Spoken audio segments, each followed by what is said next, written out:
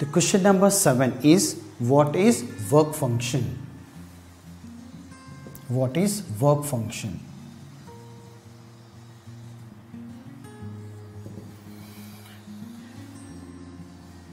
Work function by definition, it is a minimum amount of energy required to remove an electron from the photometal surface.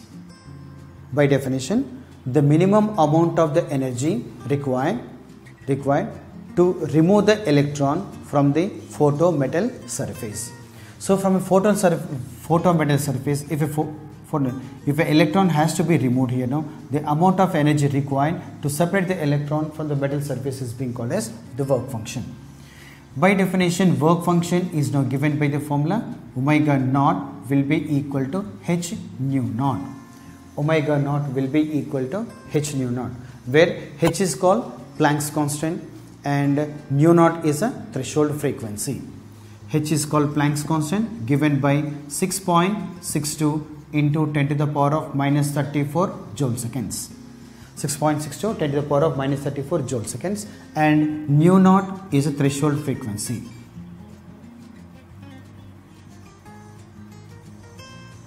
Threshold frequency. By definition, what is the meaning of threshold frequency? Threshold frequency is the frequency of the minimum frequency of the incident line to emit an electron from the photometal surface. So therefore, when the photons are made to incident on the photometal surface, all the photons may not be succeeding in producing the electrons, but these photons should have a minimum frequency called as threshold frequency. If the photon frequency less than that one, it cannot emit the photoelectrons. The minimum frequency of the incident photon is being called as threshold frequency. Now frequency in terms of, since we know frequency will be equal to even c by lambda, I can call as lambda naught, call as threshold wavelength. Even work function will be equal to h nu naught, the threshold frequency, h is Planck's constant, and nu naught is replaced by c by lambda, therefore hc by lambda naught. Here lambda naught is called the threshold wavelength, that is the maximum wavelength of the incident photon beyond which there is no photoelectric emission.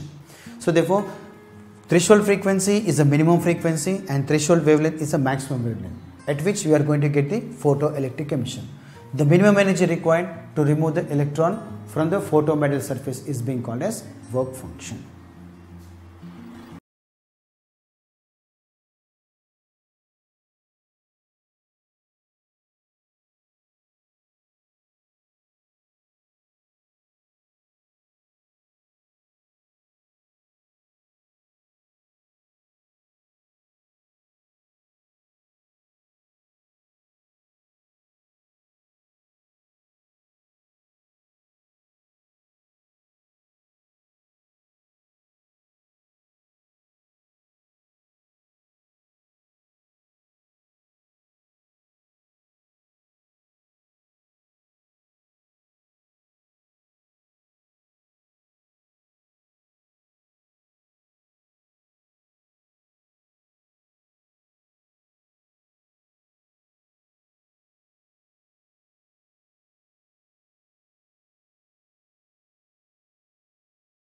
Question number 8. It's a problem given the question. Let us see the question once.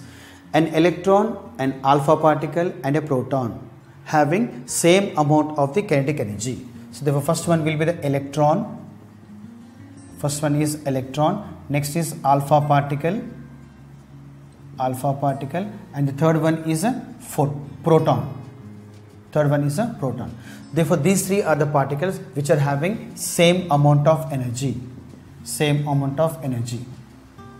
Now among them, the shortest de Broglie's wavelength will be among all these three particles, or which of the particle will have the shortest de Broglie's wavelength.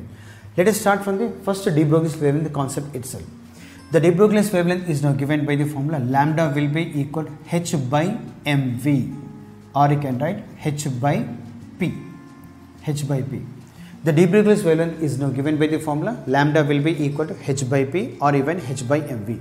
Here p stands for the momentum and mv stands for the also momentum, in which m is the mass of the particle and v is the velocity of the particle. By definition, if a particle having a mass m and having a velocity v, then that particle also can be considered as a wave whose wavelength is given by the formula lambda is equals to h by mv according to the de Broglie's concept. So now we have to calculate the wavelength of these three particles called as electron, alpha particle and even proton. Electron, alpha particle and even proton. For these three particles, wavelength let us calculate and we confirm which one will be having the shortest wavelength, shortest de Broglie's wavelength. So that we have to calculate. Now from dynamics we know the energy of a particle is now given by the formula. It is half m into v square, called as kinetic energy. The kinetic energy of a moving particle is given by the formula E is equals to, it is half m v square, where m is mass and v is a velocity. M is mass, v is a velocity. If I want to express the same formula in terms of momentum, this can be now replaced as p square by 2m. This can be now replaced by the formula p square by 2m. So therefore kinetic energy of the particle is now given by the formula E is equals to p square by 2, in which p is momentum and m is mass. Let us correlate the first and the last term given by E is equals to, it is p square by 2m. Hence p square now will be equal to 2m into E, or p will be equal to under root of 2me. P will be equal to under root of 2me. Now using the momentum concept, what we did, we have expressed the momentum in terms of kinetic energy, because that is common for all the three particles. That is common for all the three particles. Now after knowing this one, let us substitute the value of momentum in the de Broglie's concept now. Then when we go back here, de Broglie's wavelength is now given by lambda will be equal to h by p. P is now replaced by under root of 2me. P is now replaced by the formula under root of 2me.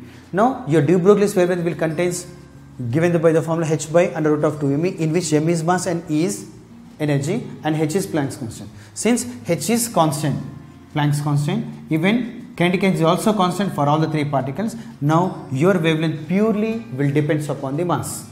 Purely depends upon the mass. Therefore, now from the above expression we can write lambda is now proportional to 1 by under root of m. Lambda is now proportional to 1 by under root of m, in which purely wavelength of de Broglie's wavelength will depends upon the mass of the particle, not on the charge of the particle. So therefore now if we see the electron, alpha particle and even proton, when we compare electron and even proton, mass of the electron is less than mass of the proton. Mass of the electron will be less than mass of the proton, and its mass will be, as we know, 9.1 10 power minus 31, and this value will be 1.66 into 10 power minus 27 kilograms. Therefore when you compare, we can say that mass of electron is much lesser than mass of the proton, and mass of the proton is less than mass of the alpha particle, because for alpha particle we can write the configurations He24, mass will be 4 times. So therefore this is mass of the alpha particle. So mass of electron is less than mass of proton is less than mass of alpha particle. Once we know the relation, now we will make use of the relation for the lambda. Since lambda and m are inversely proportional, lambda for electron will be more than the lambda of the alpha particle, because mass of the electron is less. Since mass and lambda are inversely proportional, mass and lambda are inversely proportional, smaller mass, larger wavelength, larger mass, smaller wavelength. Hence I can write lambda of the electron is now greater than lambda of the electron is now greater than lambda of proton, and that will be greater than lambda of the alpha particle. Now he is asking which one of these three elements, electron, alpha particle and even proton, will have the shortest wavelength. So therefore from the comparison we can say yes, alpha. So therefore lambda of alpha particle is shorter than the remaining two particles. So this was a conclusion he was expecting in the given.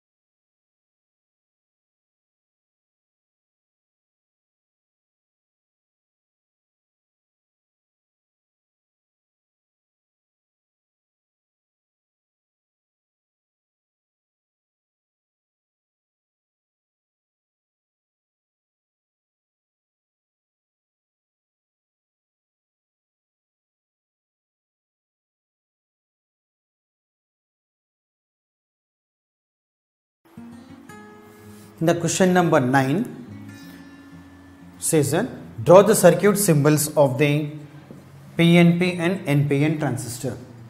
As we know, there are two types of transistors, PNP transistor and NPN transistor. The first one will write the PNP transistor here, PNP, and the second one will be NPN transistor.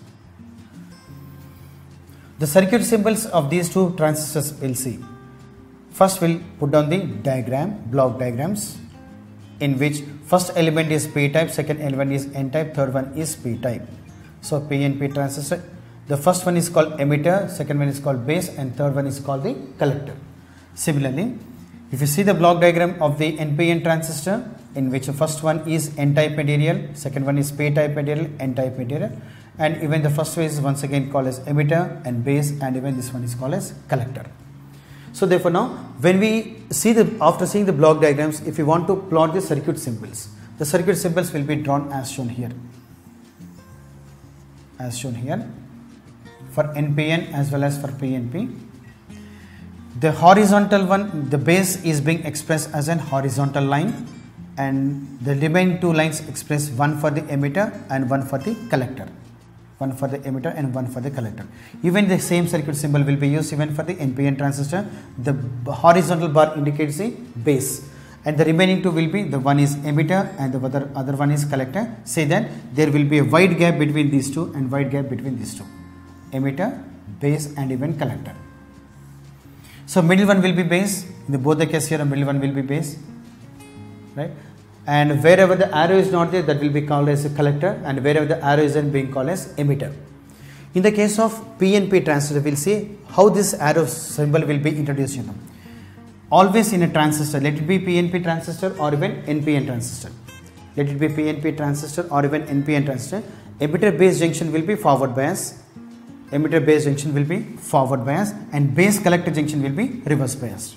So when I have forward bias here now, that is, this will be given to positive and this will be given to negative. All the majority charge carriers will jump towards the base. The majority charge carriers are holes. Majority charge carriers are holes, which means positive charges are moving towards the direction of the base. Positive charges are moving towards the base. That itself is a direction of current, direction of arrow.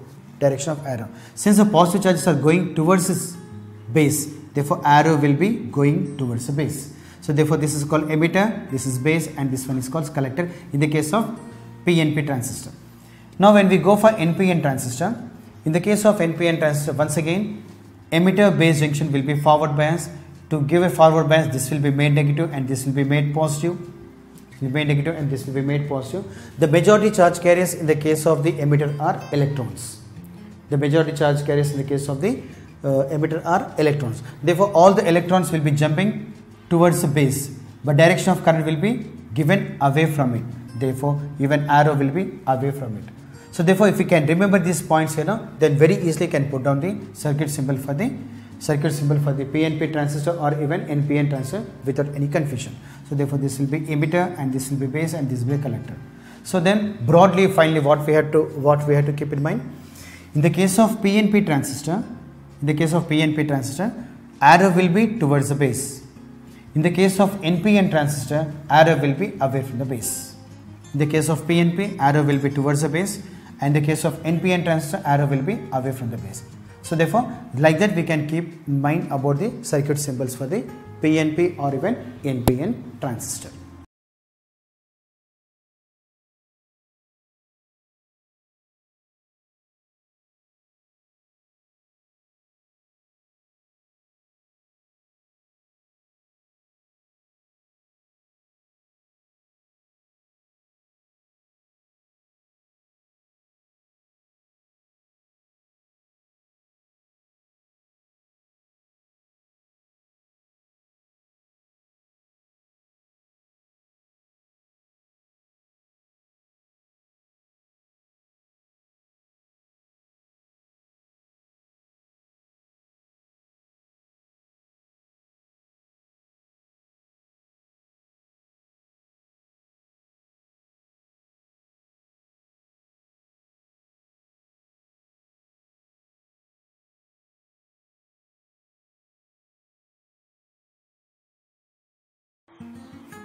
The question number 10 of the section A is, says that what is modulation? Mention the basic methods of modulation. So therefore, to understand the concept of modulation, let us take up the two important points now. One is called signal, message signal. The other one is called carrier wave. Call as carrier. Carrier wave will be having high frequency and the message signal will be having the low frequency. This message signal may be a textual message or maybe a photograph or maybe a video, right? That will be now sent to the other places. So therefore, that message signal generally will be in the lower frequency. Now we are going to combine message signal of lower frequency and carrier wave, the one which is going to be now carry the signal to the various parts. So therefore, having a high frequency. This process is being called as modulation. The process of combining message signal at lower frequency with a carrier wave at higher frequency is being called as modulation. Is called as modulation. Now the types of modulations, if you see here now, the carrier wave is an electromagnetic wave expressed by the simple harmonic wave equation. Y is equals to A into, it is sine of omega t plus phi. Y is equals to A into sine of omega t plus phi. So in which this was actually expression for the carrier wave.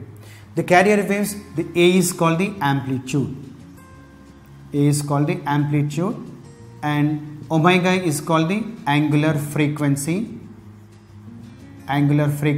or you can call angular velocity, and phi is called the phase.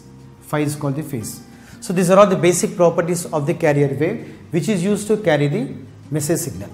Now if the carrier's wave amplitude is being modulated according to the message signal, called as amplitude modulation. Called as amplitude modulation. What is that?